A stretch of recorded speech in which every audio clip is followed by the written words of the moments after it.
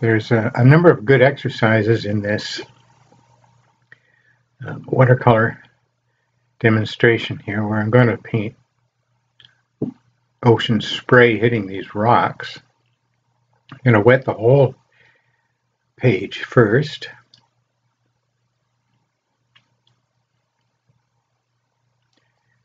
And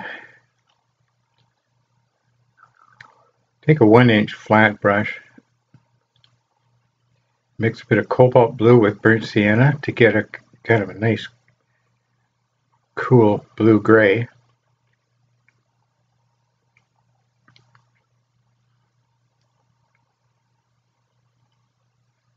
Well, that paper's still very wet.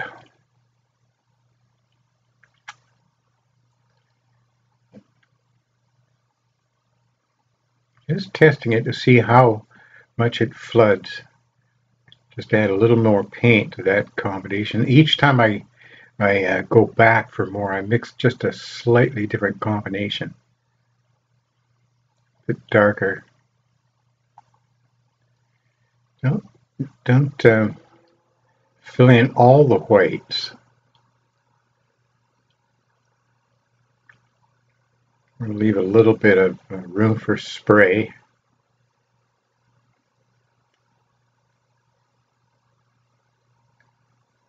A little darker mixture here. Each time a bit more blue or a bit more burnt sienna. Just stick with those two pigments.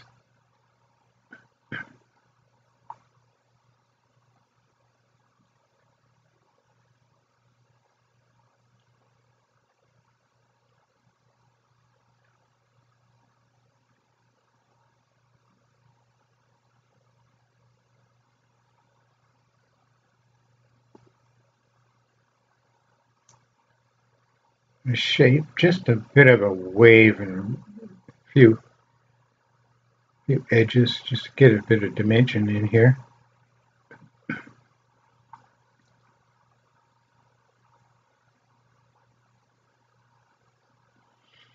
And I'll switch to a round brush.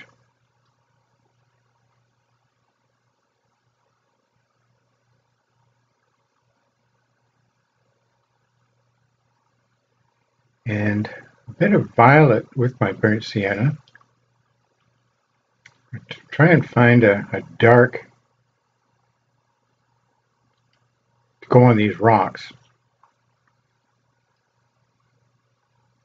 And I want to catch it while the paper's still wet, so I get a soft edge. I want this paint to bleed a bit.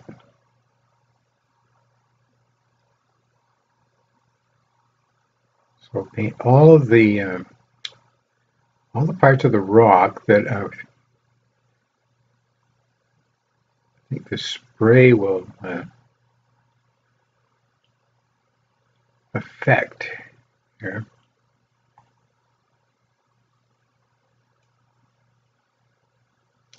Plan to go back in after it's dry and get the, retrieve the hard edges. But right now I want to see if I can get the look of the soft spray coming over the edge of the rock.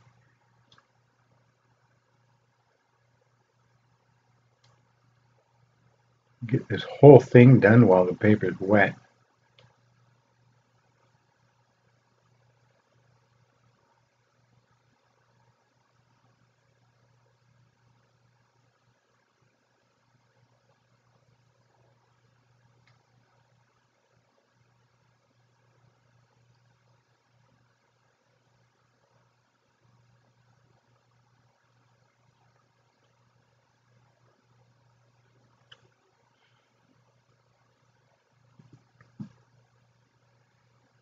Now that's dry, and I'm going to take the same kind of cobalt blue, grade down it a little bit with burnt sienna, just to start getting a little bit of shape into the foam, the way it's splashing up against the rock. And touch the edge of these washes with just a little bit of clean brush just to soften some of them. So you see some hard edges and some soft edges, all working here on the dry paper. Now I can go in over those fuzzy edges that we got when we painted the rocks on wet paper and define some of the sharper edges, just leaving some parts of it still with that fuzzy edge, so gives the illusion of spray, hit and miss, kind of lost and found.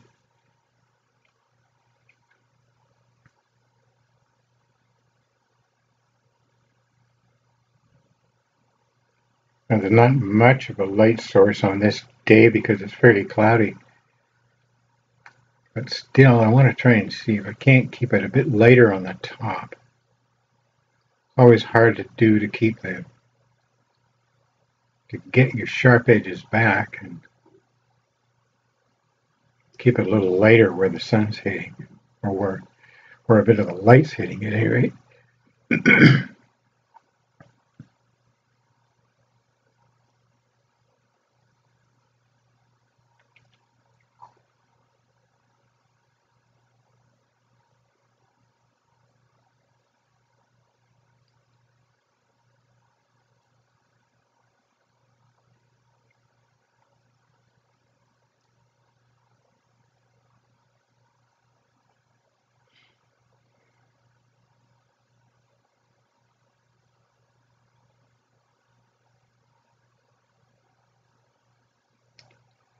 Now I want to start to define some of the splash on the other side of the rock.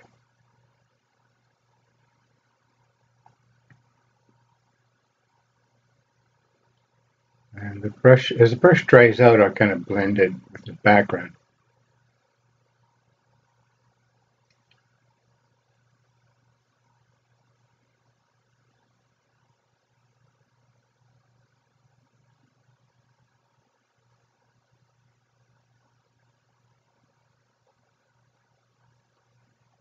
Here I'm going to demonstrate a glazing technique after I scrub a little bit of this out just to help the spray hit the other side of the rock, lighten it up a bit.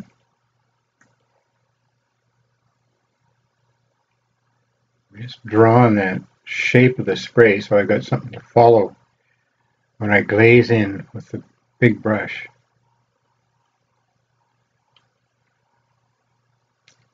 The best way to do this is to turn it around so the wash comes toward me. I'm going to do a flat wash, sort of a glaze right over top of that background. I want some of the background to show through, so you need to be very delicate with the way the brush is laid down here. I just want to kind of float this big brush with a phthalo blue and bright sienna. I switched to phthalo blue because it's a stain and is very transparent. The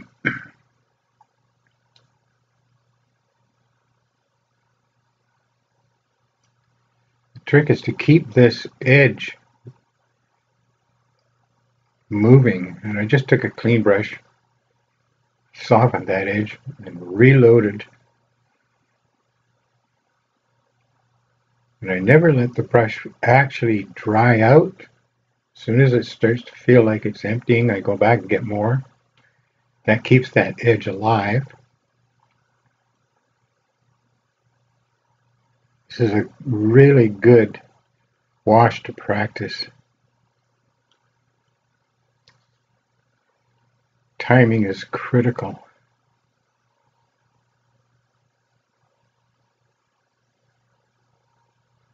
If you go back with too much water, it's going to cause a blossom and rush right in there. So you've got to get a real level of comfort with mixing the wash and loading the brush.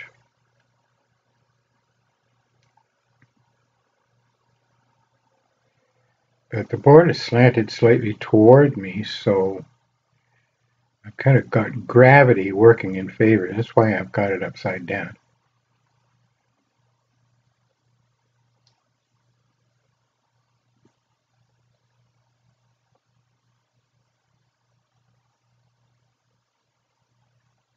Try and match that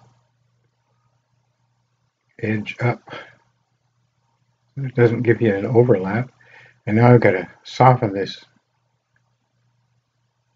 with a damp, clean brush. Just lift up that little edge.